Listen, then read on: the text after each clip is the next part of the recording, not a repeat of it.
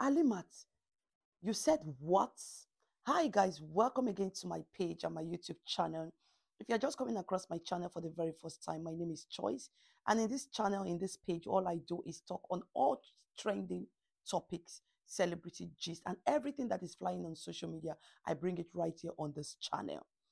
Guys, this is like this is crazy. This must be the joke, the biggest joke in 2024. I have never in my life seen a thing like this. 3 years ago, Halima Abubaka came up to accuse Apostle Johnson Suleman for so many things. According to Alimat, she said that this happened 3 years ago. She said that Apostle Johnson Suleman used and dumped her, promised her marriage, impregnated her, and she lost her womb in the process.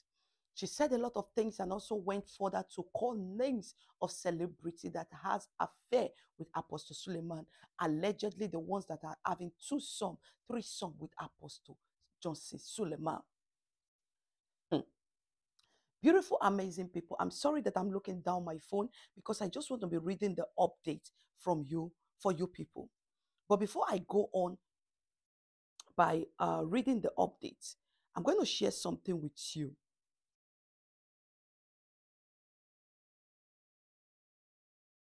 So I am back. Before I read the updates, last 2 weeks or last 3 weeks, Apostle Suleman slammed, I think, no, 6 months ago, Apostle Suleman slammed Halima Abubaka with a lawsuit of, I think, 100 million naira, or I don't know. I cannot remember the figure, but Halima Abubaka was slammed with a lawsuit. And then 3 weeks ago or 2 weeks ago, the president of the Nollywood, whatever film industry in Nigeria, suspended Halima Abubaka from acting, from movie, and from their organization, stating that Halima Abubaka giving information to bloggers to publish about their fellow, uh, um, is about our colleagues in the industry. So today, 8 hours ago, Halima Abubaka tendered an apology to Apostle Suleman. And I was like, what? Are you kidding me? Are you joking? 3 years ago, Apostle Johnson Suleman was dragged like generator. Like he was so dragged. Like all bloggers were talking about Apostle Suleman. Halima Abubaka was passing information to bloggers, spilling things. Even we remember that Halima was sick, almost lost her life. She had to say that it is Apostle Johnson Suleman that is making her sick. That Nigeria should beg Apostle Suleman. That Apostle Johnson Suleman allegedly is using her for money ritual. That she has been bleeding for the past 6 months non-stop because of Apostle Suleman has put a spell on her. Today, 8 hours ago, Halima dropped an apology letter to Apostle Johnson Suleman, which I'm going to be reading with my phone here. So permit me if you see me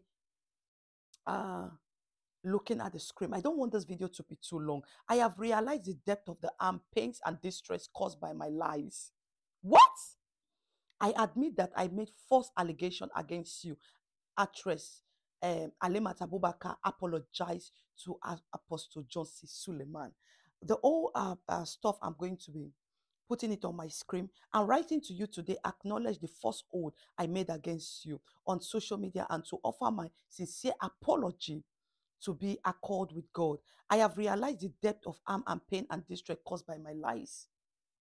And so, Halima Abubaka, I'm sorry, but what do you want us to do with this apology? Do you know the damages? If really you are not forced or you are not under duress to do this apology, if really you are honest that you lied against Apostle Johnson Suleman, how are you going to clear up those mess? There are still some gullible people that will believe you, even with this apology. They will think you're under duress. May God help us. Anyway, Apostle Johnson Suleman had to reply.